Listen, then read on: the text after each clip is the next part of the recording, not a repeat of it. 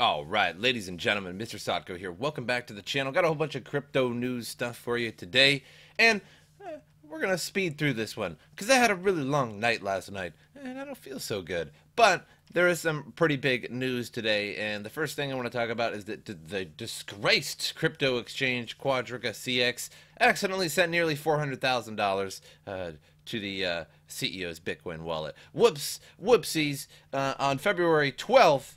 Ernst & Young, the monitor of the Quadriga case, released its first report with the Supreme Court of Nova Scotia. In it, they stated that the exchange inadvertently moved $370,000 in Bitcoin to a cold wallet controlled by CEO Gerald Cotton, who passed away. So on February 6, 2019, Quadriga inadvertently sent 103 Bitcoins valued at approximately 468,000 Canadian dollars to Quadriga cold wallets, which the company is currently unable to access. Whoops! Oh no, not again. The monitor is working with management to retrieve this crypto from the various cold wallets if possible. So, what does this all mean? If the Bitcoin holdings of users, if the CEO passed away and access to the company's cold wallets or offline wallets cannot be restored, the $370,000 in Bitcoin inadvertently sent to the cold wallets cannot be recovered. And as such, for now, the company and the creditors of Quadriga only have access to the company's hot wallets, but they disclosed that the hot wallets of Quadriga have less than $1 million in them, which is nowhere near enough to pay back the company, who owes well over $150 million. So the monitor was advised that Quadriga held the following cryptocurrency balances within their Canadian currency equivalent, aggregating to $902,000 within its hot wallets on its servers at the filing date. Whether it's a hot wallet or a cold wallet, major cryptocurrency exchanges typically go through additional measures to ensure that funds are sent to the right addresses. Well, if they sent it to the wrong address, why not just take that address that they sent it to, and now that's their cold wallet apparently, but I guess they won't send that out either, so nobody can actually look into this cold wallet even still. So sending 370,000 Bitcoin from a hot wallet to a cold wallet, the company knows cannot be accessed, is equivalent to a company sending hundreds of thousands of dollars to a wrong bank account that the company does not control, which just does not occur. And in this case, it'd probably be actually easier to send it to the wrong bank account, because then you could at least contact that bank and be like, hey, can we have that money back? So at the very least, you could get your money back. In this case, you can't. So already, as reported by the Wall Street, suspicions on the legitimacy of the explanation provided by Quadriga on the loss of $190 million in funds intensified, as independent researchers could not find sufficient evidence to prove the existence of cold wallets owned by the exchange. So nobody's really found the existence of these cold wallets, which brings me to today's article. So that one was from last night, and this one is, I believe, for just today. And blockchain analysis ties 5 Bitcoin addresses to the Quadriga exchange. And so the discovery in a notable light of Quadriga's claim that they've been unable to access these wallets, which held the lion's share of $190 million since the death of their CEO. In court filings, the company has said Cotton has the sole responsibility for moving the funds, which is like the worst idea I've ever heard. But Quadriga did not share its cold wallet addresses, driving many researchers to try to trace the transactions to determine which wallets these were, as well as whether they were truly contained the $136 million in crypto, including about 92 million worth of Bitcoin said to be held offline. So a clue came in Tuesday when Quadriga's court-appointed monitor in the creditor protection case, which from yesterday, in the first progress to report to Canadian court, they revealed that on February 6th, Quadriga mistakenly moved that 350,000. It just wildly varies to the cold wallets, which the company is currently unable to access. Internet sleuths then found a group of addresses that had received multiple small transfers on that date, totaling 104,000 Bitcoin, nearly the same amount mentioned in the report. Prior to this, these addresses had not seen any transaction since April. So we have a few addresses here, and they've received just a little bit of Bitcoin, but as you can see, like total, they have quite a bit in them. So this address that I just pasted into the block explorer here has 13,000. And we can do it with another one and see how much this one has. Let's go boom, and we'll go boom, and then again, boom, and see what we got. This one has coincidentally 13,312 as well. So they have a lot in them. So it goes to show that these may be the cold wallets of Quadriga. However, stepping back, it's important to be careful when analyzing the Bitcoin blockchain, as it goes on to say that unlike the account-based Ethereum and Bitcoin, which we considered a wallet, is often not one address but a group of them. In the UTXO model, addresses designate not accounts but transaction outputs, the parts into which initial amounts of Bitcoin are split during transactions. So those could be the wrong addresses, essentially, and somebody could just be trying their best in order to find them. However, I find it very weird that whoever transferred this 103 Bitcoin couldn't just be like, well, this was the wallet that I transferred it to, and show it to the public so that everybody could see this, and then be like, okay, well, this coin is actually hidden in these wallets, so we can kind of drop the conspiracy theory at the very least, or half of it at the very least, and be like, okay, they do have them in the wallet, so at least we know that they weren't just totally stolen and laundered, which is a big problem right now, because some people think that they laundered all of the money, that they were insolvent before all of this, and that they were just laundering the money through these different exchanges, and that there were never any cold wallets.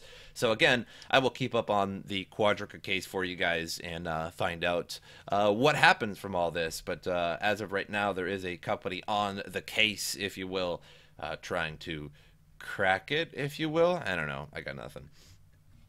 So moving on, interestingly enough, JP Morgan launches its own cryptocurrency, the JPM coin pegged to the US dollar. So they released their very own S coin. No, Bitcoin is a scam, guys, but trust our dollar pegged S coin. And I like to say S coin because I don't like to be demonetized, but you guys get what that means. You know what that means.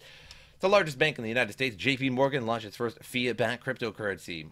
It's the first bank to launch a cryptocurrency. In a surprise move, the investment bank has launched a stable coin like token, which will be used anywhere from settling cross-border payments to using the bank's treasuries. So anything that currently exists in the world is that moves onto the blockchain. This would be the payment leg for that transaction. So Jamie Dimon right here, this nice character of him. I'll fire any of my traders. The CEO, remember, of the company. I'll fire any of my traders caught trading Bitcoin. This, that, and the other thing. Bitcoin's a scam. Bitcoin's a bubble. Bitcoin's toxic. But let's make a stable coin. Okay. So I wouldn't trust this one as far as I could throw it. The banking giant handles about $6 trillion in daily transactions, of which a tiny portion would be conducted using the newly created S coin, JPM coin. Awesome, guys. Right. Bitcoin's a scam, but our coin is not, apparently. I don't know. The applications are, frankly, quite endless. Yeah, remember Bitcoin? So the applications with that are endless as well, and other cryptocurrencies. Anything where you can have a distributed ledger which involves corporations or institutions. So are they just like turning... I really have a feeling that JP Morgan was fudding the whole time so that they could like buy Bitcoin, or so that they could just lower the price and that they could get into it somehow. It just boggles my mind. The JPM coin will be issued on Quorum blockchain and subsequently extended to other platforms. JPM coin will be operable on all standard blockchain networks. Wow, guys. So is it still a scam, or I don't know. This is a real, actual story that's going around, so this is true. It just boggles my mind how fuddy Jamie Dimon was, and then he's just like, "Hey, let's just make our own stablecoin." Why? I don't know. Just screw it. Let's just do it. It's just it almost like angers me a little bit, but I'm fine. Don't worry about me. So moving on to another new positive news that's been going around lately, and that's Lightning Network now lets you order pizza with Domino's with Bitcoin for less than 1 cent. Okay, the pizzas are not 1 cent, it's the fees that are less than 1 cent. So, yeah. So anyway, hey, Domino's, at least it's not Papa John's, because have you guys ever tried Papa John's? It's like the worst pizza ever, and then Domino's. So... you know what I mean? They're like second place for worst pizza. And then you got Papa John's. So if this was a Papa John's article, I wouldn't even read it. At least Domino's is reasonably good. Papa John's, don't order Papa John's. I promise you, it's really terrible. So Lightning Pizza is the latest offering from San Francisco-based Bitcoin payment app Fold. Claims to be the first nationwide retail service powering Lightning Network payments, meant to spread utility and spur awareness and adoptions. Users are able to select pizza from Domino's or for collection or delivery to any U.S. address. Payment is done with Bitcoin, specifically using Lightning Network, with confirmations almost instantly with a fee of less than 1 cent. And every order is 5% off with less than 1 cent transaction fees, instant settlements, and 30-minute delivery time, or at least so Domino's promises anyway. So it's interesting because how could you ever get less than 1 cent transaction fee in the fiat world? Because how could I give you half of a penny? How could I not give you a penny at the very least? But with Bitcoin, you sure can, because you just give them a couple Satoshis. The service is currently in an initial phase, with users reporting they were unable to access the full range of Domino's products available via the regular menu.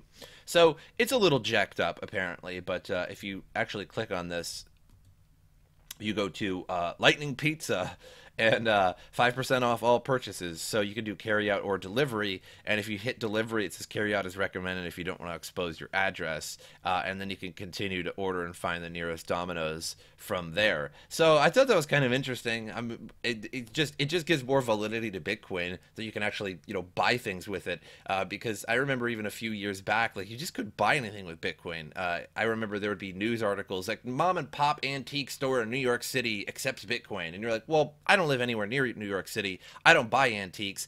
That just has so little effect on the Bitcoin world that I guess it's a first of its kind. That's great, but it just goes over my head, because when am I ever going to use that mom and pop store in New York City that accepts Bitcoin? But more and more things are accepting Bitcoin now, and we just really need that ball to get rolling to really have people accept cryptocurrency and start using it. Because again, it can be much cheaper than, in some cases, using actual real money, or fiat money anyway, because less than 1 cent transaction fee, that's just not possible with fiat money, because there's nothing less than a penny, or at least in the US denomination. So moving on to CoinMarketCap here, $128 billion market cap, still trading sideways after that big pump about 6 days ago. This is a 7-day graph, and we're just about out of there with that 7-day graph. So far, no big dump, but we have seen a slight decline since that, because there hasn't been any action since. There hasn't been anything that's really been sparking the price.